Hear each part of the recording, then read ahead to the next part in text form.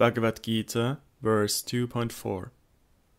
Arjuna said, O Madhusudana, slayer of the enemy, how can I fight with arrows in battle against grandfather Bhishma and Dronacharya, who are my worshipful superiors? Sarardavarshini.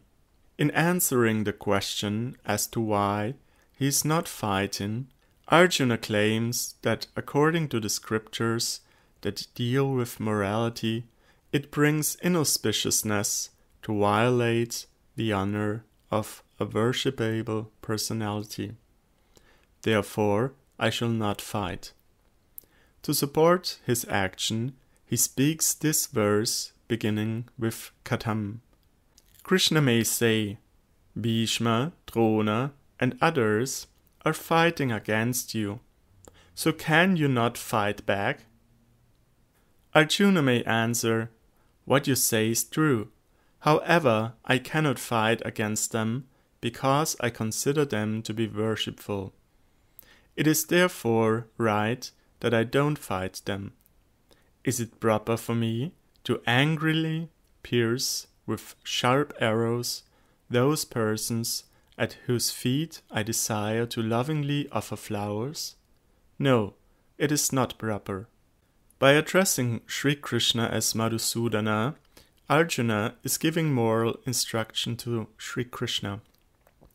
O dear friend, you have also killed enemies in battle, but you have not killed your guru, Saripati Muni, nor your relatives, the Yadus.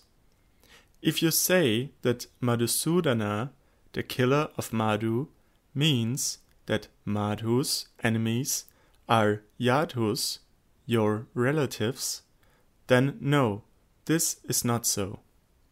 Madhu was your enemy, Ari. Therefore, I have addressed you as Ari Sudana, the killer of enemies. That is, the demon named Madhu was your enemy. I am saying this only. Sarardavarshini Prakashika Riti.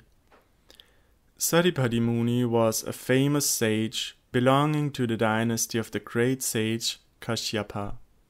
He lived in the city of Avanti, the present-day Ujjain. While the spiritual masters of the whole universe, Sri Krishna and Baladeva, were enacting their human-like pastimes in order to set an example for others, they accepted Saripati Muni as their instructing spiritual master, Shiksha Guru. While living in his ashram, they performed the pastime of learning the 64 arts in 64 days. In his Sarardavarshini commentary on Shrimad Bhagavatam, Srila Vishwanath Chakravarti Thakur has indicated that Saripati Muni was a Shaivat, a follower of Lord Shiva. Why then did Krishna and Baladeva accept him as their guru? In answer to this, Srila Vishwanath Chakravarti Thakur writes that if they had accepted a Vaishnava guru, he would have immediately recognized Sri Krishna as the original Supreme Personality of Godhead, and Krishna's pastime of learning would not have taken place.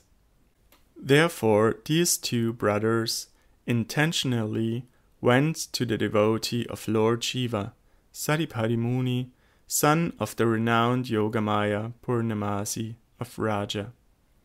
Madhumangala and Nadimukhi, the famous friends of Krishna, are the son and daughter of Sadipani Muni.